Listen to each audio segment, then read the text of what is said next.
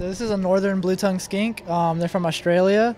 There's quite a few species of blue-tongued skinks. There's the Indonesian, which has a bunch of subspecies, but these guys like it a little bit more dry and arid. They're more of a desert species than the Indonesian. They have a wide diet. They're going to eat proteins like bugs and pinky mice and all that type of stuff in captivity, as well as eating some fruits and vegetables. And there's also a prepared blue-tongued skink diet. Fun fact is they can also eat some types of dog and cat wet food. Is another popular diet for them. They get about 2 feet long, so they're one of the bigger skinks out there.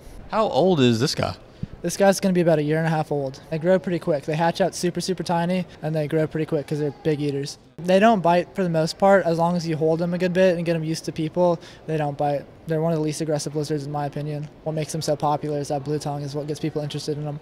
The cost is a little bit more than other lizards just because they need a big space. They need about 8 feet of floor space at this size. So most of that cost is going to be that big cage and the lighting. They need the heating and the UVB lighting.